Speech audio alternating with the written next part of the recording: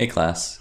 In this video, we will be talking about level design and going over designing a level. So this is going to be based on some of the principles and techniques that we discussed in our lecture. You might want to review or check out the lecture notes here. So there's a link right there. I've probably posted the recording of the lecture on YouTube, so you could also view that if you want to review. And you can see here, I go over a bunch of principles and techniques and different things. There's also a bunch of resources at the bottom. So the things that I discussed, of course, are not an exhaustive list of all of the techniques that you might use. So if you have other ideas or things that you're interested in creating with your game, you might want to look at some of those resources and look at other techniques that you could use as well. But I think there's enough that we covered that you could create a level. So we'll start just by setting up the project. You can use a game that you're already working on, or you can download the designer default and use that. And there's a pre-built UI scene in there that has a bunch of stuff already there that you can use. So you can just duplicate that and call it level 1 or whatever you want to use. And then I'll go through creating a level. I'm going to be creating a 2D platformer level. So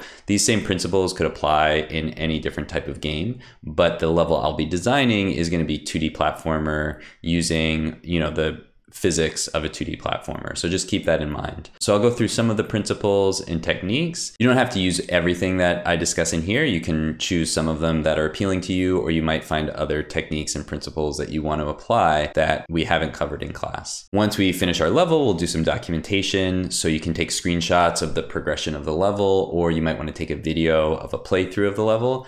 And then you can just explain what you used, what principles and techniques you were thinking about when you made those choices in your level design. So let's get started. So to get started, you can download the designer default if you need a project to work from. If you're already working on a game with some tile maps and some other assets like an obstacle and some rewards, you could also work from there. In the demo, I'll be working with a few different pre-made assets like 2 different obstacles and some different items. So if you don't have those things, but you have other stuff and you want to just keep working on your game, that's fine. You don't need to have an instance of everything that I'll use in the demo, but it's good to do some level design once you've got some stuff to work with. So you might want some tile sets and some rewards and obstacles ready to use. So I'm going to replace the designer default folder that I had previously because there may be some updates in here that I want to use.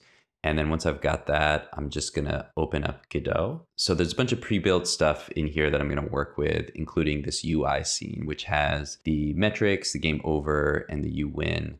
And so that stuff will make it easier to see what's happening in the game. You don't necessarily need this to build a level, especially if you're doing something different with your game than a 2D platformer. But I want these things in here just so I can see what's happening in the game. And it also has a scene manager with the scene manager script and the player and my camera. So it has a lot of stuff built into it that will be useful. So that way I can just focus on what I'm going to put in the scene. So I'm going to duplicate that UI scene and name this level 1. So I can always go back to the UI scene and use that as a template if I want to start a new level. So for level 1, I'm just going to be adding in platforms and other elements that are already pre-built. And I want to keep things organized. So when I start a new section, I'm going to create a node 2D first. And so for this one, I'll be adding platforms. So I'll call this platforms, and then I'll drag it above the player. So the platforms will be under the player. And then I'm going to add in my tile maps in here. So once we add the tile map, we're going to go and load a tile set. You probably have some tile maps created from the first designer lab, so you can use those. And the first thing I want to do, I'm going to name this basic tiles, and I'm going to make sure that the collision layer is set to the platforms layer. So if you're using the default scene, you probably will see these default layers that are part of that scene. If you don't see those, that's okay. You can just use the second square. I go over the layers a bit more in the developer labs. So if you're curious about how those work, I would check out some of the developer labs, but I'll update the layers when necessary in these labs as well. So once I've updated the layer, I also need to update the cell size. So the default cell size for our tile maps is 64 by 64, but we're working with 32 by 32. So I want to make sure that matches. And so once I've got that set up, I'm actually going to duplicate this tile map for my auto tiles so I don't have to set those settings again. So I'll just duplicate this, rename it auto tiles, and then select my other tile set, which is the auto tiles. So you don't have to use 2 tile sets or 2 tile maps. I'm just using these 2 to give examples of both the basic tiles and the auto tiles. If you prefer to use one or the other, that's fine. You can pretty much do the same things. But I like using the auto tiles along with the basic tiles because it makes things a little bit faster. And so now I'm ready to get started designing. I'm just going to build a platform to get started. So I'm going to make a nice big platform for my player to land on. You can see as I'm laying out my tiles, I'm using Shift and Command Shift to fill in lines or spaces. So just remember, if I hold Shift, I can draw a line. And if I hold Command plus Shift, I can fill in a square area on the grid. So that's going to make it a lot easier for me to fill in these areas. And then I want to kind of set up some limits for my camera so I don't have to worry about falling below where the platform goes.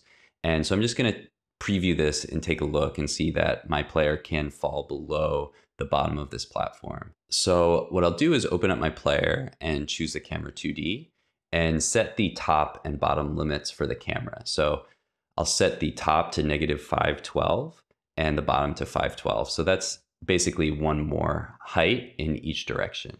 And so you can see that way the player can still move up and down. But if I fall off the platform, eventually the camera stops and my player just falls below.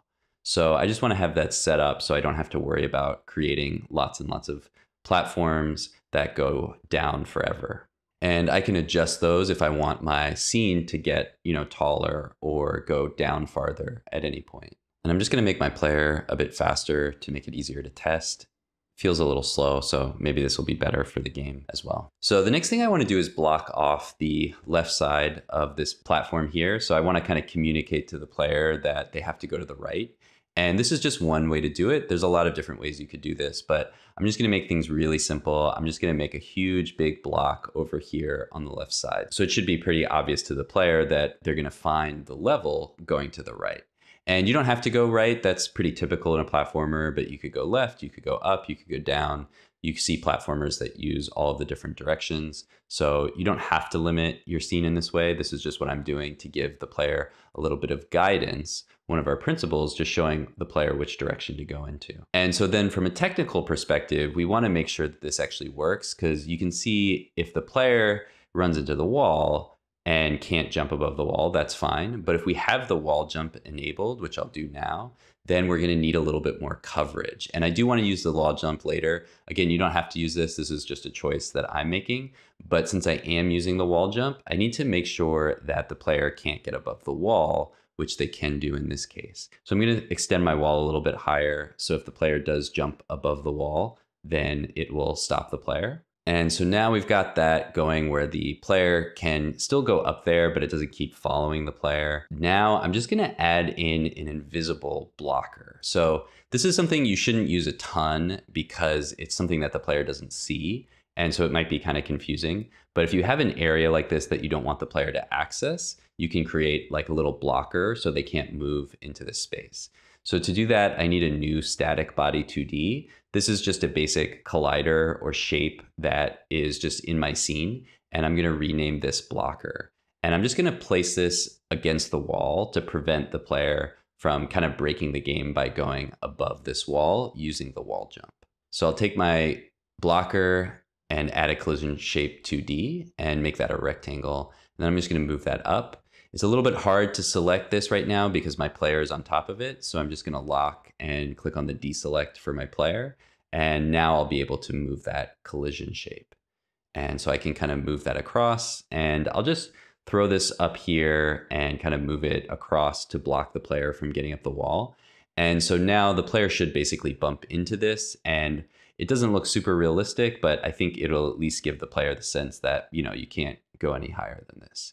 So again, this is just a choice I'm making because I want to use the wall jump later. You don't necessarily need to do this if your player can't wall jump, or you could make like a ceiling or other things like that. But this is just how I'm showing the player what they should be expecting. So the next thing I'll do is just fill in the right side of this platform. And I'm starting with the basic platforms and creating kind of like a big, nice platform that makes the player feel like, okay, I'm landing into this area.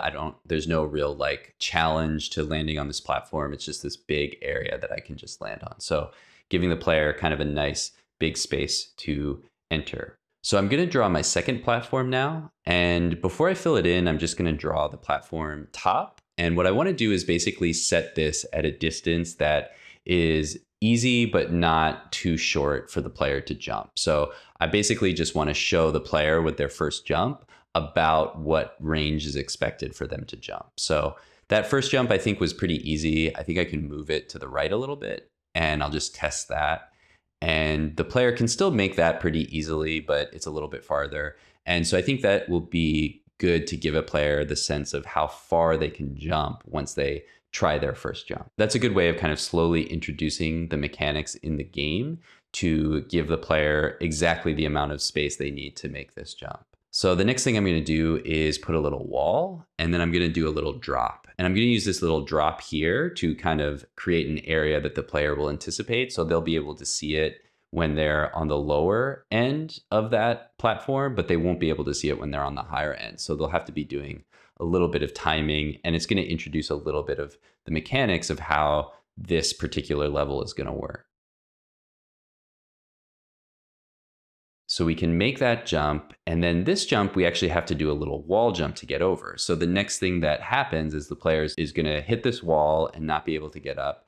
And so they'll have to try to do a wall jump to get over that wall. So that way I've kind of given the player a couple examples of what they can do, how far they can jump, and also that they can use a wall jump to get over this type of a wall here. So the next thing I'm going to do is add in a little sign. So I'm continuing with some guidance and I'm using some signposting. So just adding a literal sign. And so I'm not doing a lot of scenery in this example. I'm just kind of focusing on the level components like the platforms and obstacles and rewards. But I do want to add a scenery node because that's what this would go in. You may have more scenery in your level depending on what you're going for with your game. So I have this little watch out for snakes sign, and I'm just going to put that at the top of this little part of the platform. And then I'll put a snake at the bottom of the platform. So the player will know if I jump over here, there's going to be some snakes. So I'm doing a little signposting here and a little foreshadowing to let the player know what to expect in the very next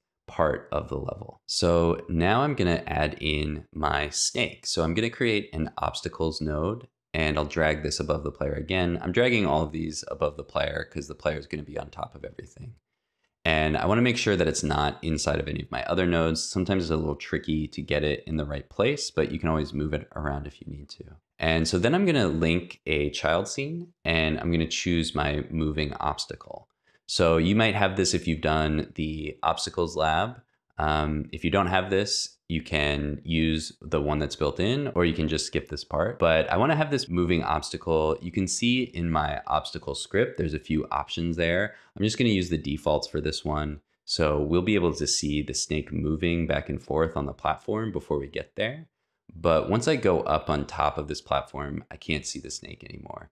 And so this is a little challenge. It's going to kind of give our player a sense of what to expect in this level, as I'm going to be using these types of jumps and these types of mechanics throughout the level. So they can see the snake at first, but then when they make the jump, they can't actually see the snake. So it's going to ask the player to use a little bit of timing and to do a little bit of guesswork so that they don't get hit by the snake when they land. So I'm going to try that out and make sure it's not too hard. And that doesn't look too bad. I can see this pretty easily. So I think I'll stick with that. And let's go back to adding some tiles. So this time I'm going to switch over to my auto tiles, and this will allow me to kind of create tiles more quickly. And so after we get past the snake, I want to give a little reward. So I'm going to put a platform here, and I'm just going to put a bunch of apples on there, give the player a reward for achieving that first challenge. So we're kind of reinforcing if they made it this far, they're doing well. So let's give them a little reward of these apples. And there's also a visual cue. So we're moving towards something. It's a different color. It's kind of moving around. So that gives the player the sense that they're kind of doing the right thing. So to add in the apples, first I'm going to create a new child node and make a node 2D and drag this above the player. And I'll call this items. And once I have that, I'm going to create an instance of the item scene that I already have in my file system. So I'm going to go to instance child scene and type in item to find that. And it's going to add it to the origin. So I have to go back and find it. So when I'm adding stuff into Godot, I'll have to go back to the origin where it gets added in. And then I'll just drag it to where I want it on this platform. And I realize now I don't have the snapping on. So I'm going to go ahead and turn that on so it'll be easier to place my objects in the scene. So I'm going to go to the toolbar and turn on snapping. And then I'm going to go to the menu and click on configure snap. And I'll try 32 by 32 pixels and try moving stuff around. And I think I want a little bit more room to work here. So I'm going to actually decrease the snap to 16 by 16. That'll make it a little bit easier for me. I'll have more options for where to place stuff, so I can put these apples kind of floating above the platform. So once I've got my apple set up, I just want to duplicate it and add another one. So I can right click and click duplicate, or if I want to do it a little more quickly, which will help with my design process, I can just hit Command D or Control D, and I'll turn on the key commands so you can see me doing that. So this is on Mac, I'm just using Command D, but on Windows you would use Control D.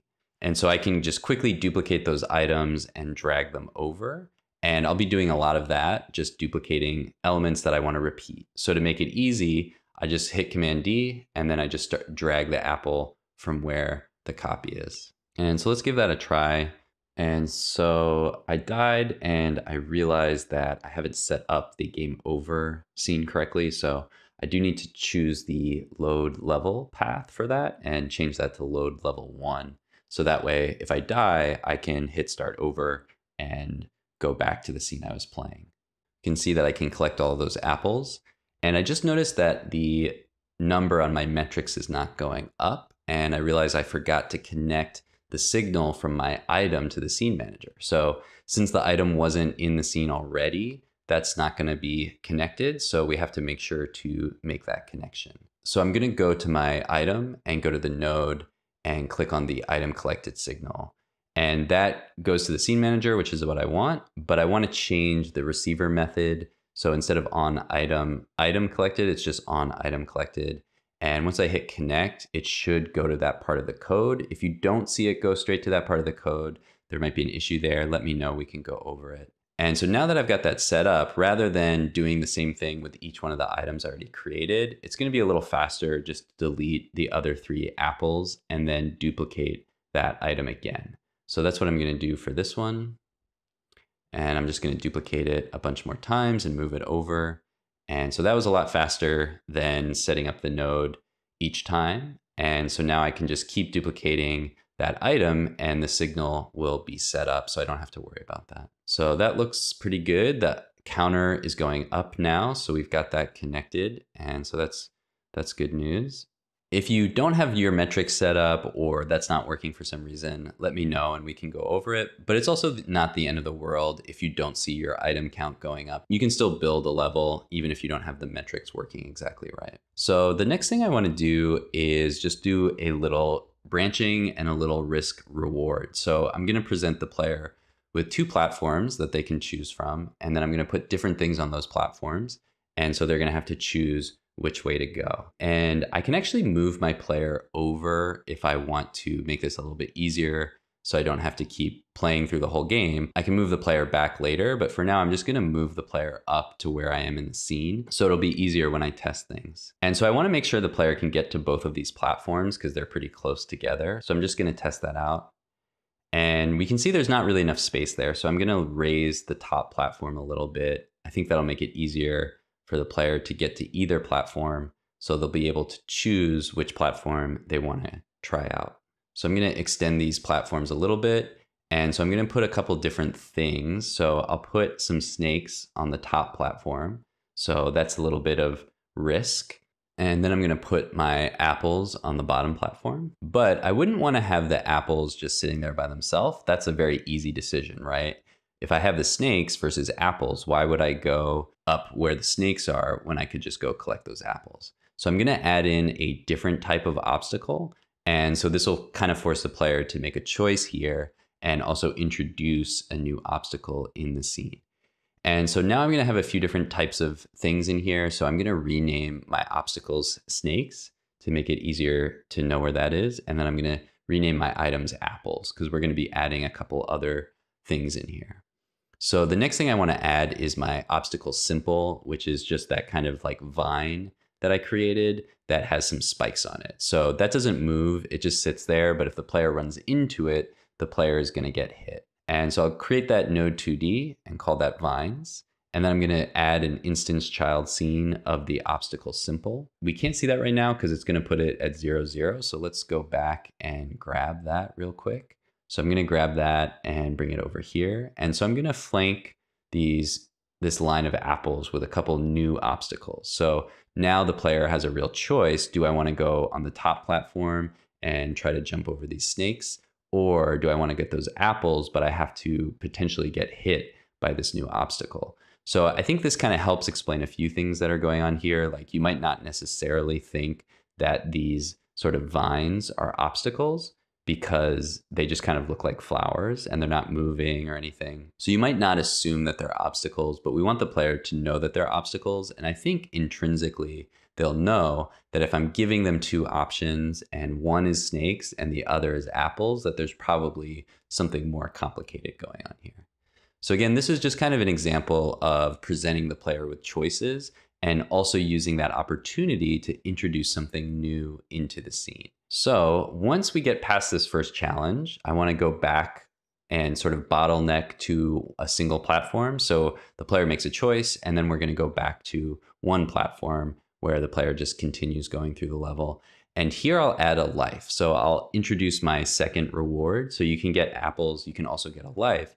And so the player, if they lose a life to one of the snakes or one of the vines after they go through this section, then they'll be kind of rewarded and say, okay, you made it through this challenge. Here's a life in case you lost one. And if they didn't lose a life, then it will give them the sense that, hey, you got this challenge and you didn't even need the extra life. So you're doing a great job. Of course, the player does have the option to go up and get the snakes and then get the life and then go back and get the apples. So we also have to remember to connect the life to the scene manager to make that actually work with the metrics. So I'm going to click on the life and go to the nodes and go to item collected and just connect that to the scene manager. And remember to change it. It should just be on item collected, just like our apple. And again, if that works, you should see the right function here in the code.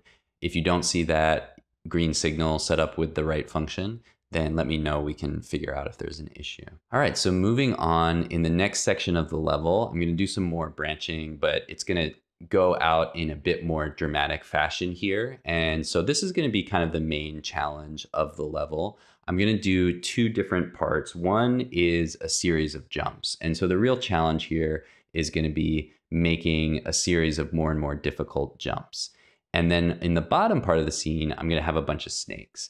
And I'll include some apples and lives to pick up in both parts of the scene. So it's almost like two different levels, but you can kind of choose, do I want to try, doing these hard jumps, or do I want to try getting through all these snakes? And then there's also some rewards. So you might want to go back and do both. And I'm also going to make it so that if you fall from the jumps, you're going to land in the area with the snakes. So that means that you will be able to still complete the level, but you'll have a new challenge that you have to complete. So I added a bunch of different platforms at different spacing, and I'm going to just test this now. I want to see that this is possible, but not too difficult. So it should kind of increase with difficulty, but there shouldn't be a part that's just completely impossible. And keep in mind that since you're developing the game, your sense of what is hard or easy might be different than what a player who's never played the game before. I'm not that great of a gamer, so if I can play this level without too much difficulty, I assume that most people will be able to do it too. I think it's a decent amount of difficulty. It could certainly be much more difficult, but for the purpose of the demo, I think this is pretty good.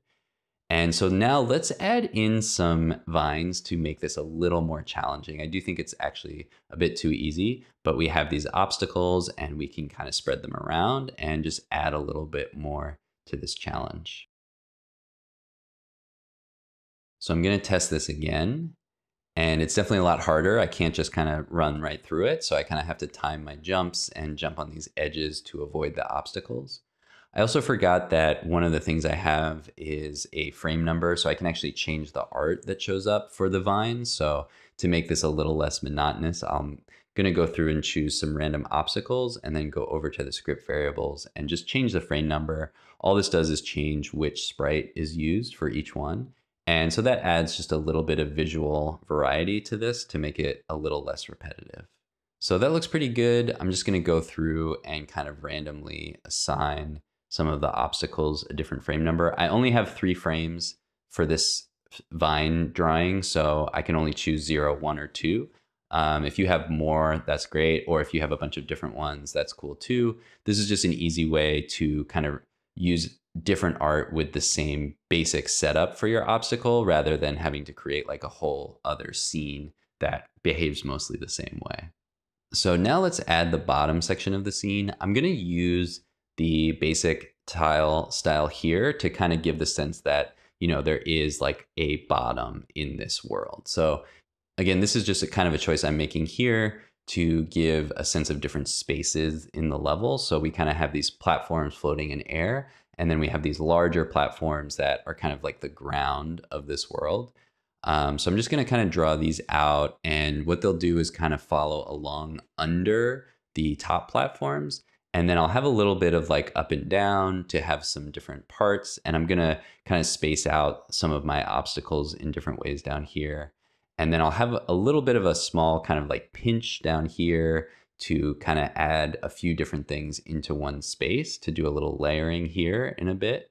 And then I'll do some steps that kind of lead up to the end of the level. So both of these 2 options kind of converge on the same space. So this is kind of bottlenecking again, and that leads to the end of the level. And for now, the end of the level is just going to be kind of empty. In another lab, I'll go over how to add some portals or doors that the player can go through to get to another level or potentially win the game. So I'm going to kind of flesh out the end of this scene, and this will be kind of the end area.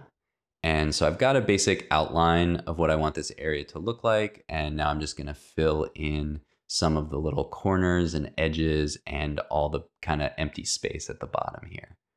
So I'll start by just drawing the walls down to where the player can fall. And then I'll fill in, again, I'm hitting Command and Shift and dragging to fill in this whole space here.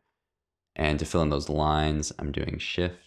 So that just makes it a lot faster to kind of fill in these large spaces. And then I'm going to come back and fill in the little details, the little edges in a second. And so I can kind of fill that in. And then if I replace this with other tiles, it'll just replace those tiles. So I'm not too worried about going over anything here. And then I'm just going to use my little corner tiles to fill in those corners in my little steps. And then I have a couple other corners to fill in back here. And I'm almost done with this section. So that's looking pretty good. Let's give that a try.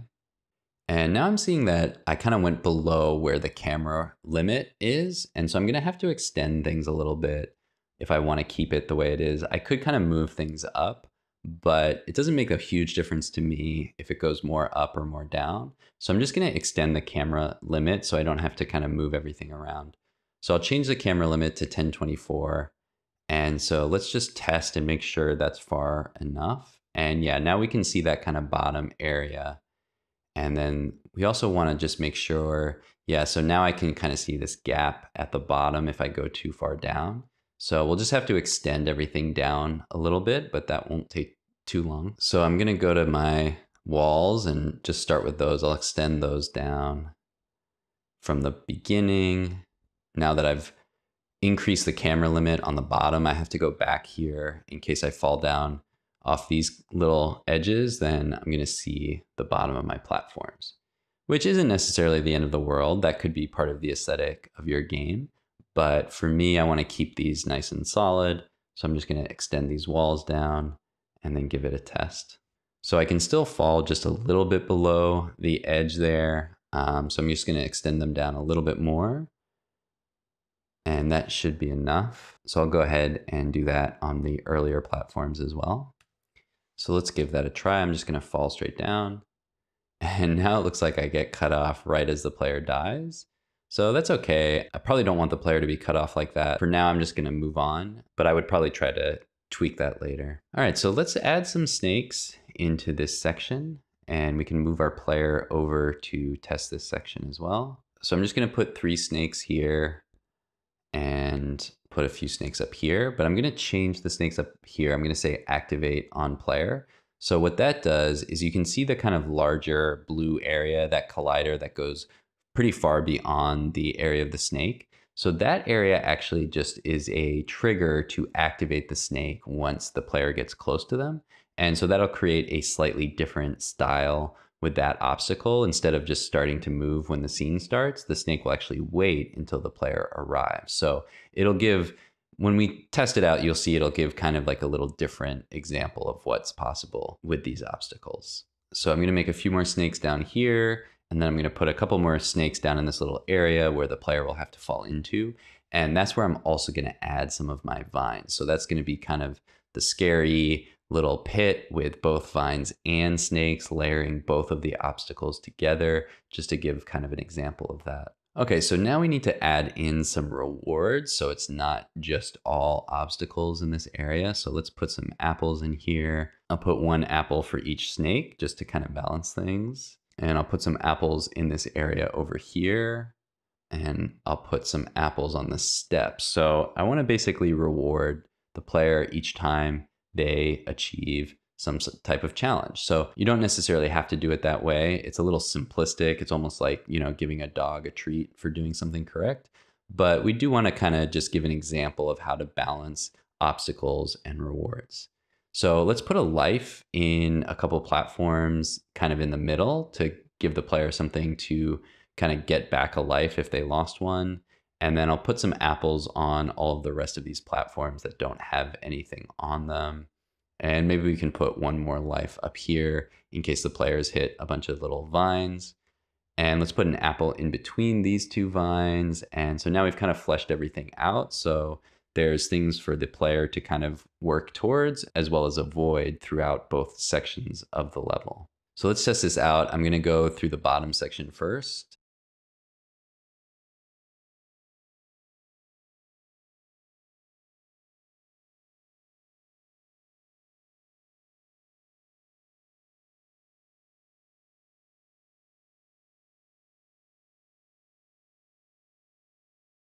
And so that was pretty easy. Now I get to the snake and I can see it's not moving, but that kind of tells me to be careful. And so when I jump up on the ledge, then it starts to move. So that's kind of a little bit of a different look there. And so now I go down here, I can kind of get past these snakes and then get the apples over here. And then I'll jump down in here. This is supposed to be probably more challenging. It's honestly pretty easy. So if I was trying to make this level more difficult, I would definitely put more stuff in here or do some more variation in here to make it a little more challenging. But for a first level, for the purposes of the demo, I think this is pretty good. So let's try out the whole level. I'm going to move the player back to the beginning and give it a try. And since I'm going to be needing some documentation for my Open Lab post, I'm also going to be doing some screenshots. So with a level like this, you might want to do a video that'll kind of give you more stuff to work with. But I'm going to take some screenshots as I go through this playthrough that I can use later in my documentation. So I'll just kind of screenshot the different parts of the level so I can describe what's happening as I go through the level. It's a little bit hard to take screenshots and play at the same time. That's another good reason to take a video, but it's not too bad. So I'm just using Command-Shift-4 and then hitting space on the Mac to get the option to take a photo of the window, but however you want to document is fine.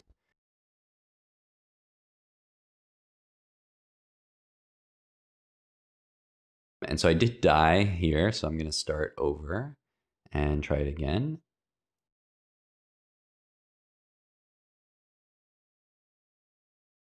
And so let's take another screenshot since I got to the next part of this level. And now I'm going up at the top of the level. I'm going to take some more screenshots. And this one is actually pretty challenging now. I don't know if I did this with all of the vines here. So I got hit by that vine. And now I slipped off the edge. So actually going up there is pretty challenging. Maybe I should put some more apples up there to make it a little more enticing for the player to try that challenge instead of going the easier route down here. Let's just continue documenting this section. So I'll take a few more screenshots of these different areas. So I'm gonna have a lot of screenshots for this one, which is great. You can document a lot of this game. And then I actually died, so let's try this one more time. I'll try to get to the end so I can screenshot the end, but I might have to just move my player over there and start towards the end so I can document that part. Nothing wrong with that. This section is actually pretty hard. I might want to make those platforms a little bit bigger, but it might be nice to have a challenge here. And I missed that one again. So I got stuck down here. So I might have to just move my player and just start from the middle. And I might also want to kind of reconfigure this just a little bit to make it just a little bit easier. So I'll move my player back to this part of the scene. And I just want to try this out again. I don't think it should be that much harder than the rest of the level. So let's give this a try. So I can kind of make it onto here, but it's pretty challenging. So I might adjust these platforms just a little bit. It's good to test these out. We'll do some user testing later in the semester as well, so you can get feedback from other users. And ultimately, you do want feedback from other people to get a good sense of how difficult the game is, because you're going to be playing it a lot. You're going to be a lot better at it than somebody who's just coming to it without having played it before. So we want to make sure to get feedback from other people. But playing through it as you're building it and testing it, making sure it's, fun but not too hard, is a good thing to do as well. So I'm just going to make a few adjustments here. Maybe I'll take out some of these vines, make the platforms a little bit wider to give the player some more space. And let's give that a try. I think that'll make it a bit easier to get through here. And it is still hard to kind of get on these edges. So it's still pretty challenging, but I do have a little more space. And so it's a little bit easier. I have to do a little wall jump there. So that's cool. And then I have this little apple at the end. And then I can't see the platform here. So that's kind of a big jump to make without knowing where you're going. So let's add in another platform here. And maybe I'll just kind of mirror that other platform that we had before with the two vines and the apple in the middle. So, a little repetition can be nice. If we're just doing it once, it hopefully won't feel too repetitive. Can be nice to kind of have a little mirroring in this part of the level. So I'll give that another run through. Obviously I could tweak and add to this forever, but I'm just going to give that one more try and see how it looks, and then do a little more documentation. And then I think I'll be ready to move on to the OpenLab post. So I'll just take a few more screenshots of this part of the level. And I'm going to have a lot of material to post on OpenLab, which should be fun to kind of explain all the choices I made and show off all the different parts of the level.